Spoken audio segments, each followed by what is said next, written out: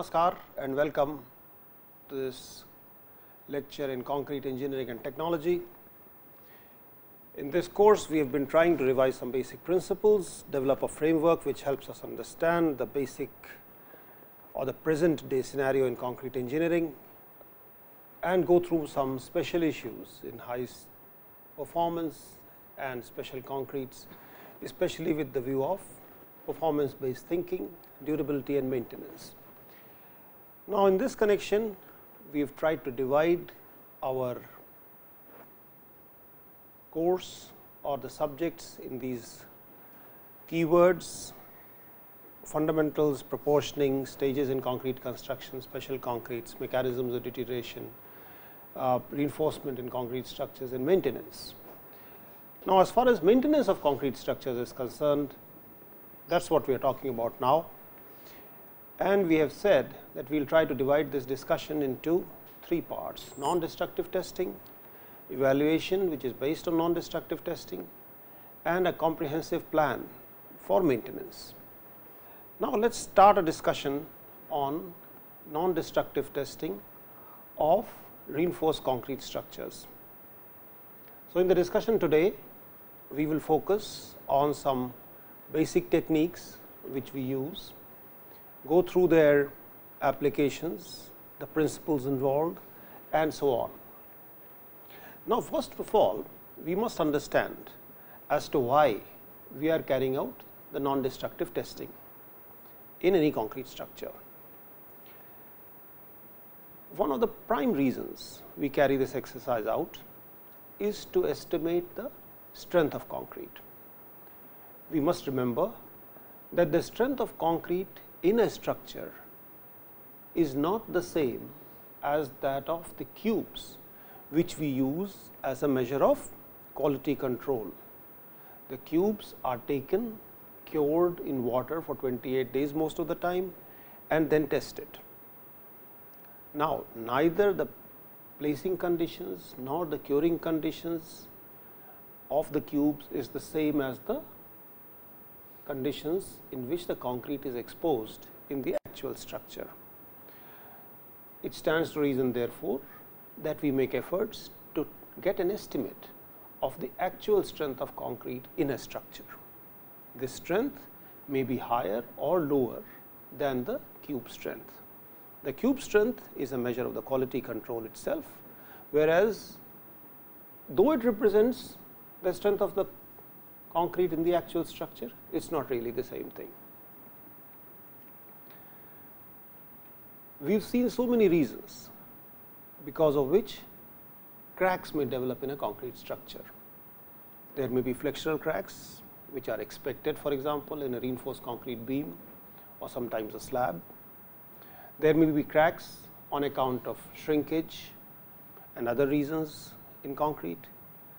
We have also seen the situation where cracks can be formed along the reinforcing bars in the case of reinforced concrete.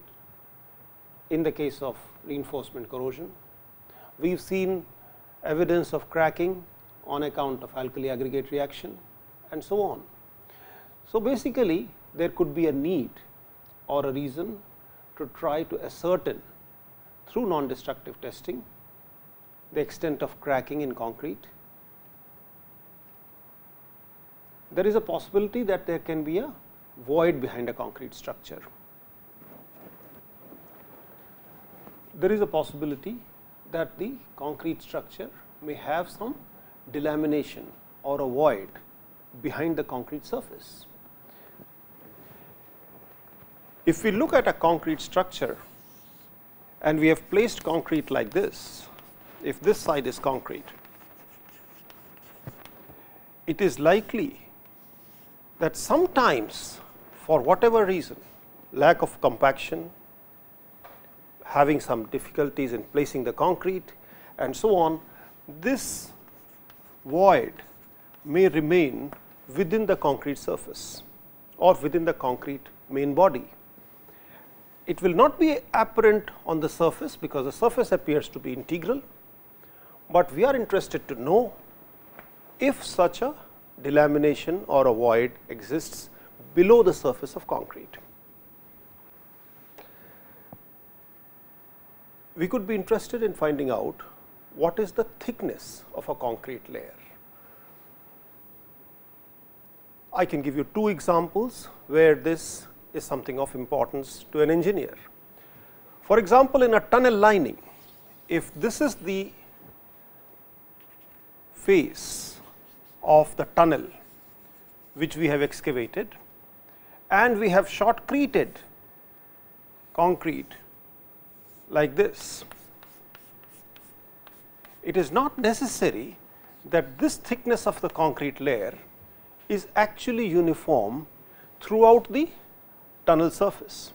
There may be possibilities that due to some irregularities here, the thickness may be smaller or larger. And we would be interested to know through non-destructive methods as to what is the actual thickness of the concrete in that layer. Another example is in the case of foundations, where we would like to know what is the thickness of this concrete block or concrete layer which is lying below the surface of the earth. So, we are interested to find out this thickness. There are different methods which are available and we could be talking about those. We could be interested in finding out the permeability of concrete. Permeability is related to strength because it is related to porosity, and porosity is related to the strength, but there are circumstances, there are possibilities, there are cases when we are interested to measure the permeability of concrete per se, either quantitatively as an absolute measure or compare the permeabilities of two concretes. We could be interested in finding out the corrosion of reinforcement in concrete. Now, as far as corrosion is concerned, we have seen the mechanism, we have seen the implications, and now we could be interested to find out whether or not corrosion is taking place in the concrete structure, or we could be interested to find out if corrosion is occurring, then what is the rate of the instantaneous corrosion in the concrete structure. We could be interested to find out carbonation or chloride penetration in concrete, because this is something which is related to corrosion. Even if corrosion is not taking place, we may like to know what is the extent of carbonation, we may like to know what is the extent of chloride penetration, and we have seen the importance of these parameters when we were talking of chloride induced corrosion or carbonation induced corrosion in concrete structures. We could be interested to find out the damage on account of alkali aggregate reaction in concrete. We know that alkali aggregate reaction does not continue forever. There is an ultimate level beyond which the reaction really ceases, and therefore, one may be interested to know if in a structure which is afflicted with alkali aggregate reaction, the extent of deterioration which is observed, is it really the ultimate level, or there is a potential for the alkali aggregate reaction to continue further. Now, we must remember that non-destructive testing is similar to that of a health check.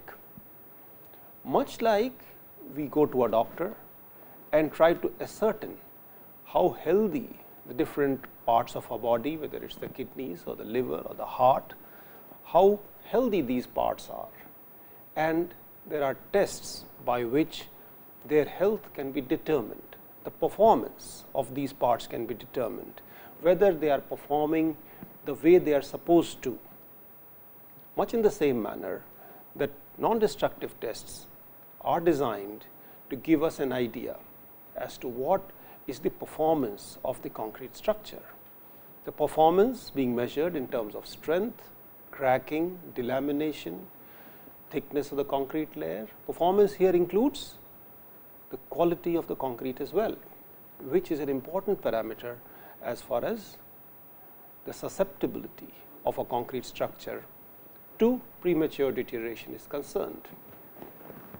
Another thing which we must remember for non-destructive testing is whether the method that we are looking for or the method that we use is a general purpose method, or it is a method which is designed for a specific purpose. We must remember that concrete structures are often very large structures, and it is physically impossible to actually ascertain or actually monitor the performance of the structure as a whole. We need to identify smaller areas and carry out a greater in-depth analysis in those areas. There are methods which help us narrow down the areas for more detailed examination. If we look at a bridge, for example, it could have several piers, it has a deck slab, it has the beams. Now, all those elements cannot be examined for sheer economy, from the sheer point of view of ease of carrying out the tests, and therefore, there are methods which we need, which will enable us to narrow down our choice to specific areas. So, that is what I mean when I say narrowing down of areas for more detailed inspection. We could be interested to find out through non-destructive tests what exactly is the mechanism that is operating as far as the deterioration is concerned. Is the cracking, for example, due to alkali aggregate reaction or corrosion induced or shrinkage and so on. So, we need to carry out this forensic kind of an exercise to understand whatever is going on in the structure and causing changes in the performance. We may like to find out through non-destructive tests more about the extent of deterioration on account of a specific mechanism of deterioration. That is the kind of example which I gave when we talked about reinforcement corrosion. The extent of reinforcement corrosion that has occurred till date is one part of the discussion, and the instantaneous rate of corrosion is another part. It is likely that substantial amount of corrosion has occurred in a reinforced concrete structure, but the instantaneous rate is quite low. Conversely, it is possible that though very little corrosion has really taken place, but the instantaneous rate of corrosion is very high. That is, the corrosion currents are very high and so on. So, we have to keep in mind when we use a particular method of non-destructive testing as to what we are looking for from that method. Most methods will give us a value, they will give us a parameter, but it is up to us to interpret those results, not necessarily only from the point of view of that particular result, but also look at it comprehensively in conjunction with the results from other tests. Now, coming to the methods that are available to us as far as non-destructive testing of concrete is concerned, there are traditional methods. The Schmidt rebound hammer, the ultrasonic pulse velocity are two of those which help us determine the or estimate the strength of concrete. As far as reinforcement corrosion is concerned, natural half cell potential measurements are a standard method once again. As far as other in situ examinations are concerned, we could be looking at surface cracks, delaminations, chain drag and so on.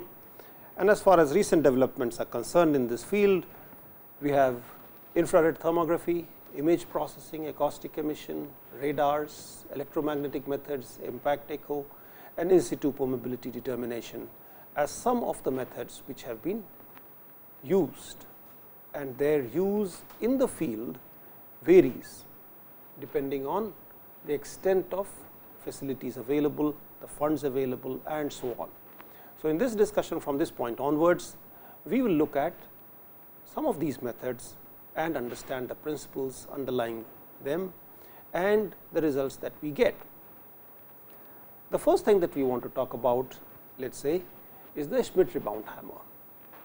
Now, this picture here shows the Schmidt hammer, which is very commonly available for non-destructive testing and estimation of concrete strength. This here is the same Schmidt hammer, except that now we have devices such as this, which enable us to actually data log the numbers that we get. Basically, the method is based on the hardness of the surface, and what we do is that this plunger of the Schmidt hammer strikes the surface of concrete here with a certain predetermined energy, which is governed by the spring which is sitting inside the Schmidt hammer. And once the plunger strikes the surface of concrete with a certain amount of energy, then that energy is dissipated either by breaking the concrete in the immediate neighborhood and so on, or it is used for the rebound of the probe. Now, the extent of rebound gives us a measure of the hardness of the surface and is correlated with the strength of the concrete. We must remember that this method gives us an estimate of the compressive strength of the concrete. It is really just the surface concrete. It does not give us the estimate of the concrete deep inside the structure if we are talking of a large structure.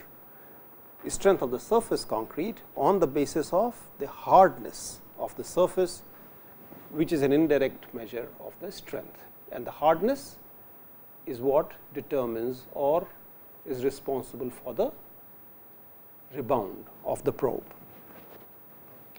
If we look at these two pictures, we see here the Schmidt, in this picture we see the Schmidt hammer being used to estimate the strength of a wall. That is, the Schmidt hammer is being held horizontally, whereas in this case the effort is being made to estimate the strength of a concrete cylinder, which is just held or kept on the ground, and the Schmidt hammer is vertical. Now, if we take a look at these two cases, what we realize is that whereas the wall may be reasonably firm or fixed, the cylinder is not restrained in position. Now, if the concrete in the two cases was really the same, then the energy dissipation on account of the non-fixity of the cylinder would give us a lower rebound. Similarly, if the wall thickness that we have is very small, then striking that wall with the Schmidt hammer will cause the wall to start vibrating, and that again will lower the rebound of the Schmidt hammer. That again will lower the rebound that we observe in the Schmidt hammer. These are the kind of things that we must watch out against when we try to standardize the test and try to carry out the actual estimate of strength of concrete in an existing structure. Continuing our discussion with the Schmidt hammer, it is essentially a measure of the surface hardness and is based on the principles that harder surface give a higher rebound, and concrete with a higher compressive strength will have a harder surface. There is no apparent theoretical relationship between the compressive strength of concrete, and only empirical relationships exist. In fact, most of the time the manufacturer of the Schmidt hammer provides, along with the Schmidt hammer, the actual device, a calibration curve which enables us to estimate or determine the compressive strength of the concrete based on the rebound number or the rebound that we get from that particular hammer.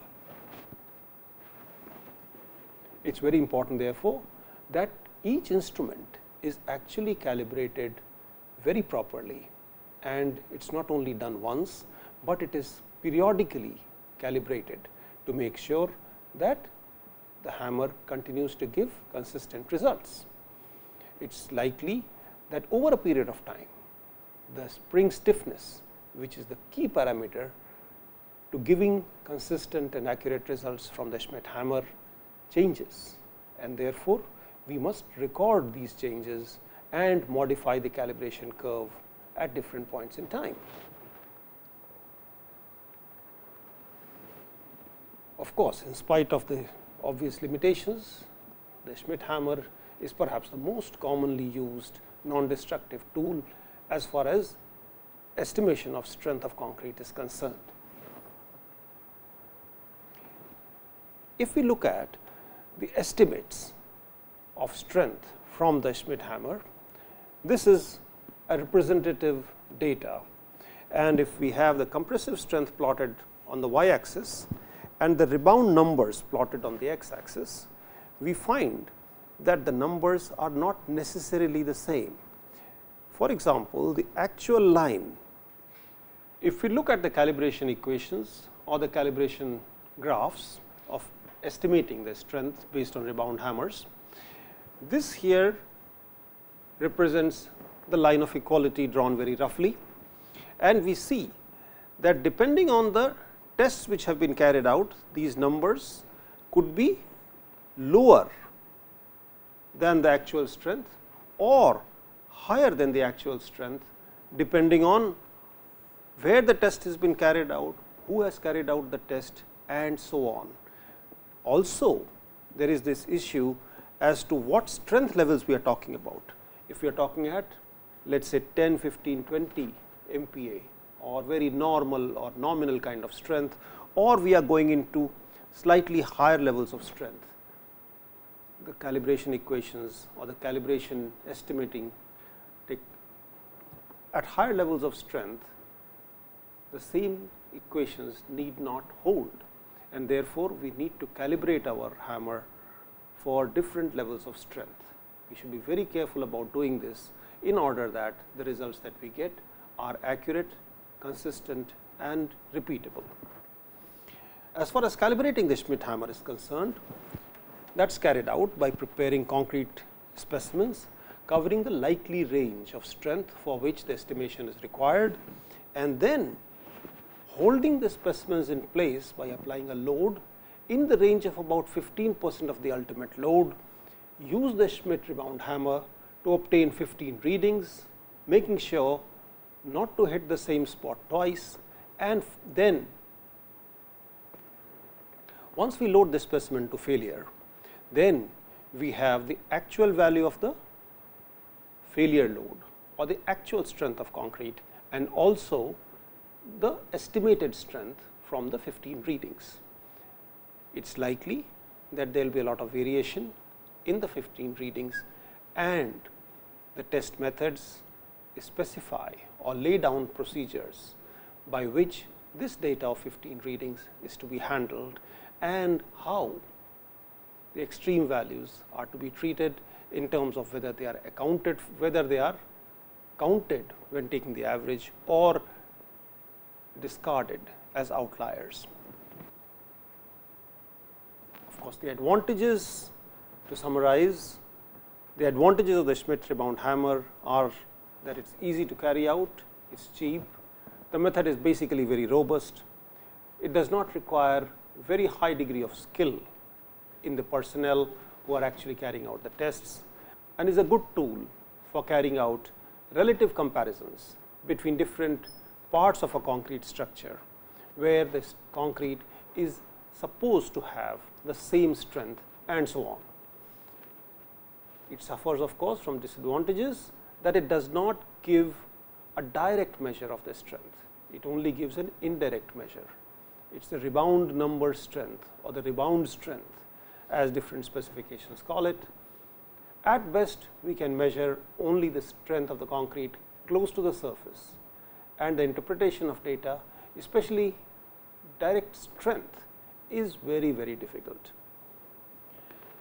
Now, this brings me to a close of the discussion on the Schmidt hammer, and let us try to now work on another method which is commonly used, that is the ultrasonic velocity method. In this case, using sensors as shown here, an ultrasonic wave is passed through the concrete surface, and the time it takes to pass through this distance, let us say d. This gives us a velocity which is d by t, and this velocity is a measure of the quality of concrete or the strength of concrete. Now, in this case we should remember that strength of the concrete, in this case we should remember that the strength of the concrete is also related to the modulus of elasticity of the concrete, and this modulus of elasticity of the concrete is very much related to the velocity of the ultrasonic pulse velocity, is very much related to the velocity of an ultrasonic pulse which traverses the concrete or traverses this medium, that is concrete. Now, this method, as can be seen now, gives an estimate of the compressive strength of concrete on the basis of the recorded ultrasonic pulse velocity, and of course, the method suffers from the drawback that presence of reinforcement within the bar, the presence of reinforcement bars within the concrete, which is very likely in the case of reinforced concrete structures. In fact, most concrete structures is likely to affect the passage of these waves, and that should be accounted for when we estimate the velocity or interpret the results based on the velocity. Further, the direct measurement or a direct measurement of pulse velocity, the way it is shown here, may not always be possible, because both the surfaces of concrete may not really be accessible to us. Only in certain very limited cases, both sides of the concrete surface or a concrete structure are equally accessible to us, and therefore, what we need to make do is with not necessarily what is called direct method, but indirect methods, as we shall see. Here is what is the indirect method. What we saw was a direct method where the transducers which sent in the wave as well as a transducer which received the wave were opposite each other.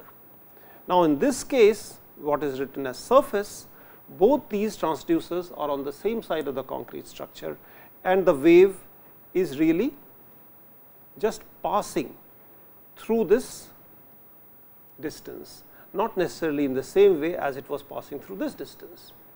Similarly, in the case of a column, for example, it may be possible that we can put or we need to put sensors on two adjacent faces of a concrete structure, and then the distance involved is something like this. These are the kind of things which we need to account for when we are talking in terms of interpretation of data based on the ultrasonic pulse velocity measurements. This set of pictures here shows how the presence of reinforcing bars can interfere with the UPV measurement or the ultrasonic pulse velocity measurements. In this case, the reinforcing bar is parallel to the direction in which the ultrasonic pulse wave or the ultrasonic pulse is moving. In this case, however,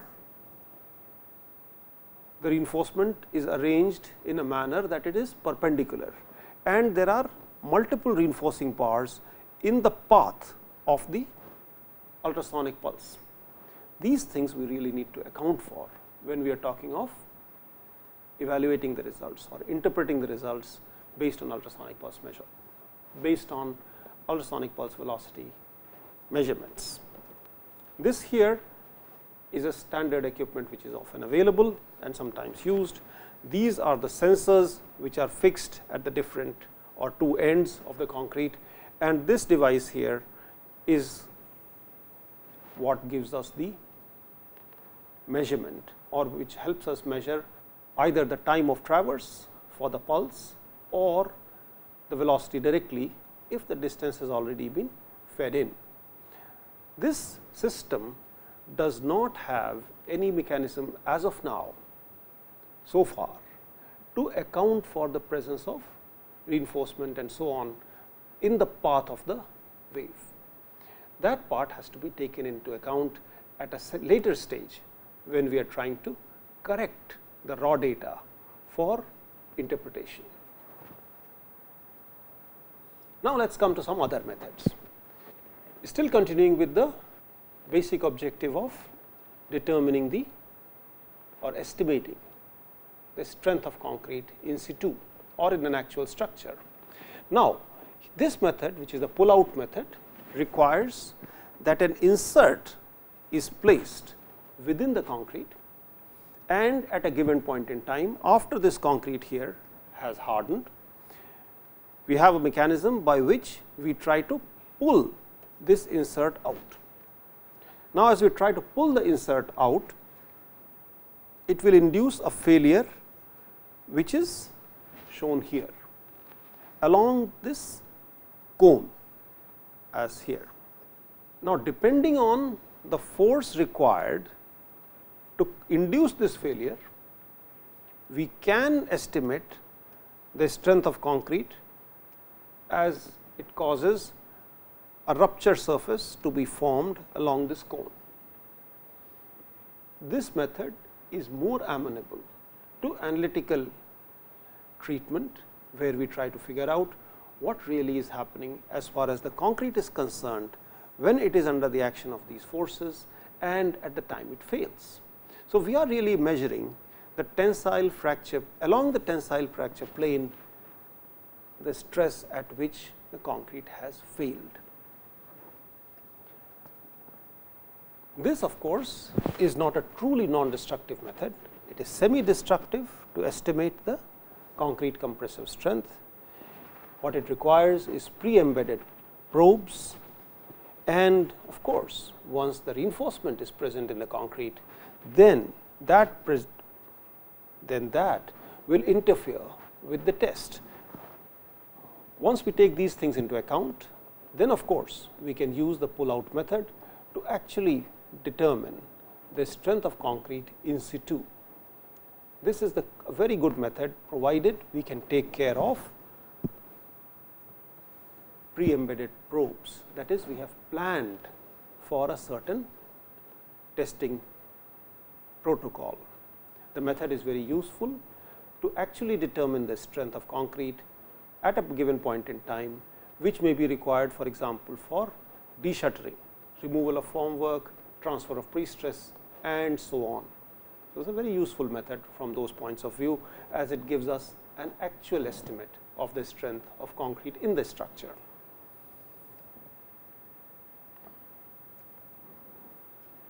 This here is another method which is slightly different and is called the pull off method. In this case, what we do is to drill a hole here and then try to pull this concrete off from within the hole, thereby trying to induce direct tensile failure in this plane.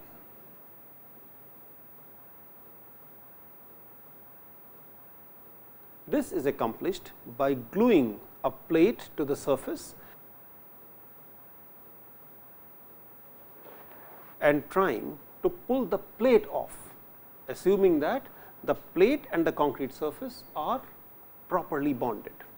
Now, once that is accomplished, we induce direct tensile failure in a plane which is shown here, and we can get a direct measure of the tensile strength. In this case, again, we are not getting compressive strength that we get from the cubes normally tested, but we get a measure of the tensile strength, which again is related to the compressive strength. Continuing with the discussion once again, there is the break off method. Now, in this case, what is done is that after the hole has been drilled, instead of trying to pull the concrete off and inducing a tensile failure in this portion, what we try to do is to apply a horizontal force here, the way it is shown in this diagram here. The way this method works, if we look at a diagram which shows this test,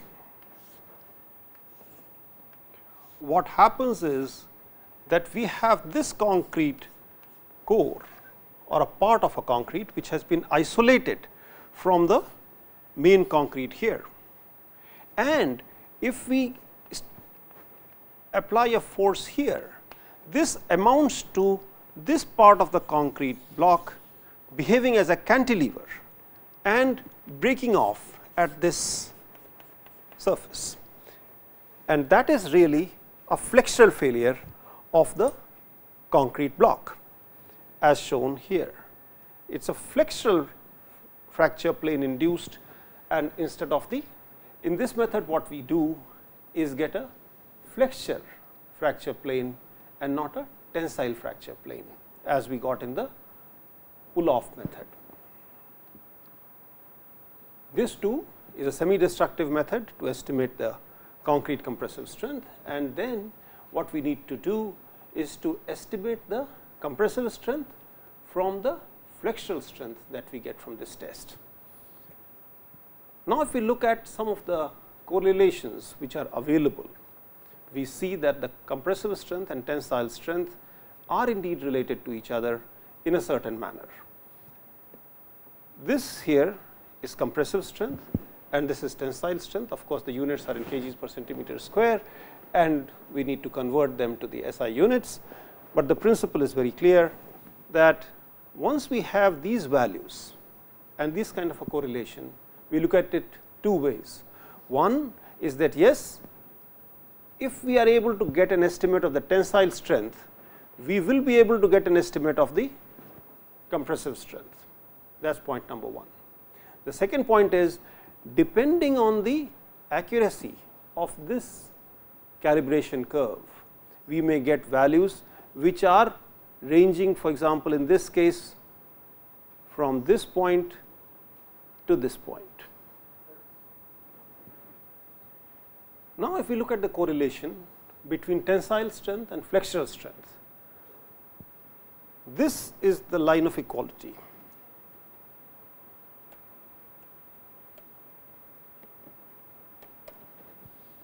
And what it shows here is, depending on whatever is the data that we take, these data need not be really exactly identical, and therefore, we need to establish correlations for the range in which we are working, whether we are working in this range here or we are working in this range here. The relationships could be different, and once we have these relationships with us, then of course, it is not so difficult to have a calibration curve which helps us estimate the actual compressive strength of concrete based on the tensile strength or the flexural strength that we measure or determine using the pull out test or the pull off test or the break off test. Now, let us come to something else, measurement of crack widths. Now, this here is a simple optical device which helps us measure the width of these cracks. It is like using a magnifying glass and recording the crack width. This here is another very common and a very interesting device which has the thicknesses of lines. For example, this line and so on, all these lines, the thickness or the widths are given, and what the investigator or the inspector does is to align this crack gauge along the crack in the concrete surface and sees which of these lines best represent the width of the crack being measured, and that is what is recorded. As far as cracking is concerned, one also needs to determine sometimes whether the crack is live. Now, what is a live crack? Live crack is one that is growing either in width or in length. We might find a crack which at some point in time was only this much, but over a period of time it continues to grow inside of within, and over a period of time it grows within the concrete or grows into the concrete. It may happen that the crack does not necessarily grow inside the structure, but grows as far as the width is concerned. And these kind of things can be determined using a glass strip, which is fixed across the crack. If we have a crack like this, we fix a glass strip across the crack, and then over a period of time we monitor whether or not the glass strip breaks. And if the glass strip breaks, it is an indicator that the crack is live, and that is the movement along the crack surfaces causes this glass strip to break. Modern technology has enabled the use of photographs and digital stills as a very, very important tool for keeping records of concrete surfaces and monitoring their changes over a period of time in terms of appearance of cracks, the surface becoming rougher, discoloration, and so on. So, what we need to do is to consciously and meticulously take a photograph of a concrete surface and compare it with another photograph taken after a period of time and see what are the kind of changes that we see on the surface. This is a means of external visual inspection and involves recording surface changes such as appearance of cracks, discoloration, etc., and removes this subjectivity that may be there if the inspector was only using his own subjective judgment as far as vision is concerned. What that means is that an inspector, when he looks at a concrete surface, he may not record something, or one inspector may record differently than another. Photographs remove this subjectivity in the records. Thermography is a slightly different form of the same process. What we have as far as concrete structures is concerned, that radiation is incident on the surface, and that radiation is reflected or absorbed. Absorbed radiation is further reflected from the subsurface defects, leading to local heating. As is shown here, if this radiation falls on a concrete surface like this, then if this delamination or the void was not there, then a lot of this radiation will simply get into the concrete, get absorbed, and so on. Whereas, on account of this void or a delamination present within the concrete surface, this radiation gets reflected back to the concrete surface, and we have a patch here which has higher temperature than the neighboring patches. This difference in temperature observed on a concrete surface can lead us to think as to what is going on within the concrete surface to cause that difference. To take an example, if we have a concrete surface where this letter A is embedded, there is a lot of thickness variation here. We have removed the concrete from here.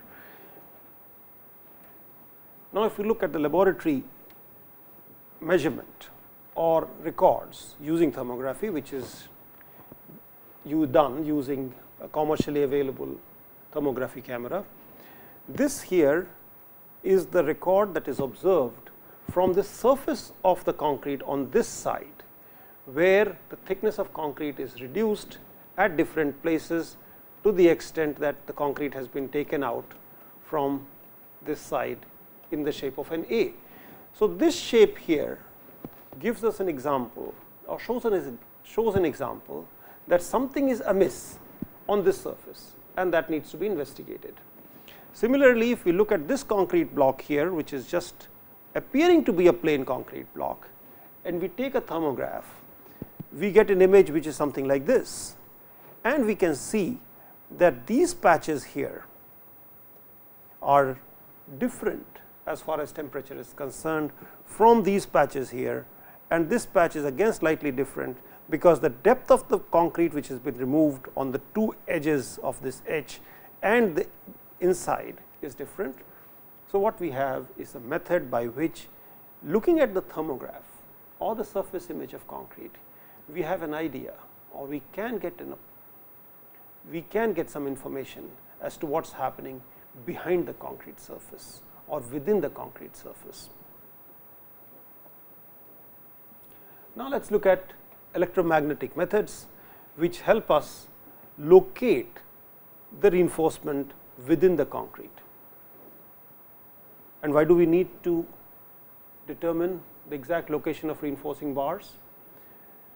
There are two reasons. One is there are two reasons.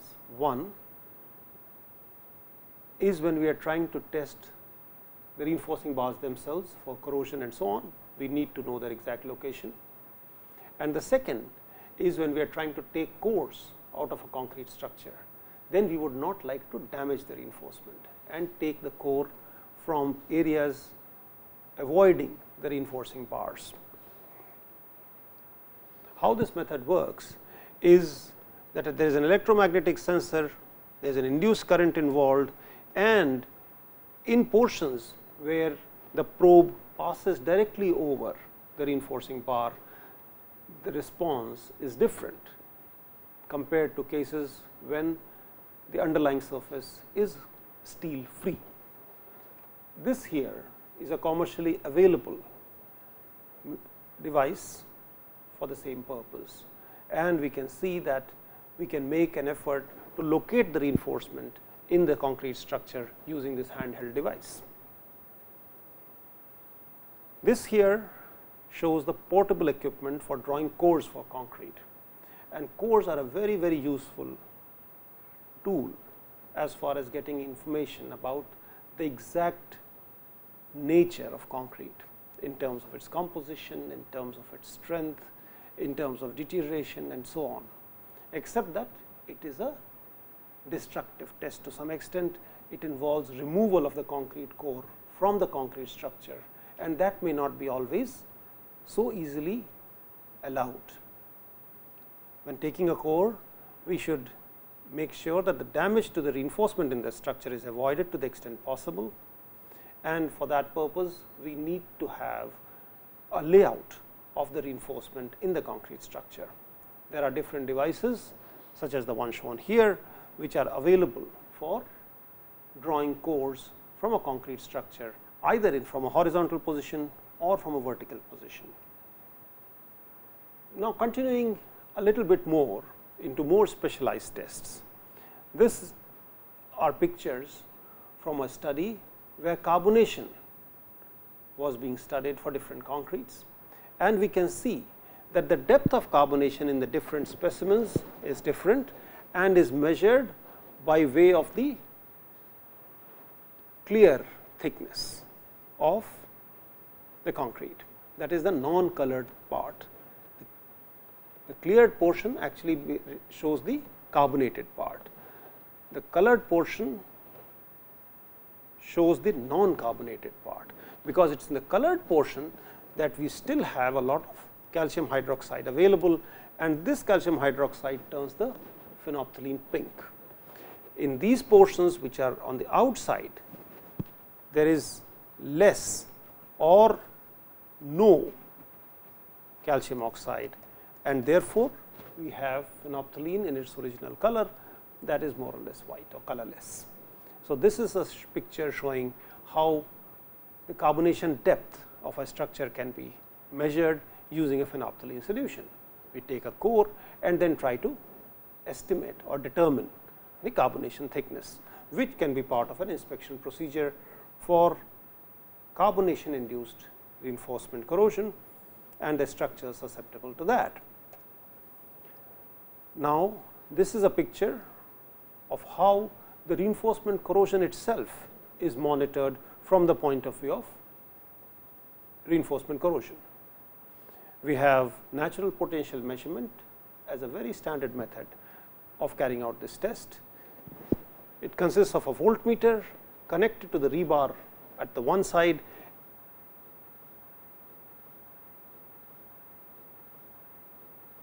to a copper sulphate electrode at the other, and this electrode is moved around from one place to another to get the half cell natural potential of the reinforcement at that location. Finally, what we do is to draw contours of equipotential lines and identify areas of higher risk of corrosion depending on the actual value of the half cell potential that is recorded. This is another slightly more specialized device or method used in corrosion studies that involves the resistance and or resistivity of concrete, which is basically the cover concrete.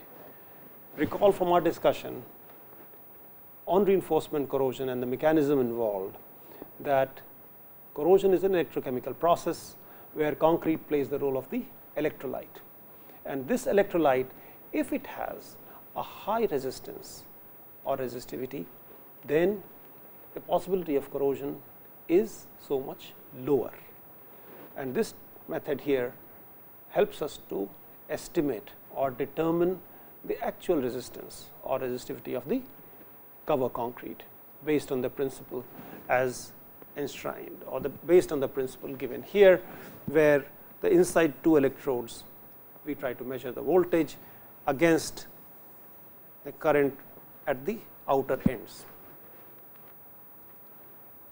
Before we close the discussion today, let us try to go through some questions which will help us better understand what we talked about.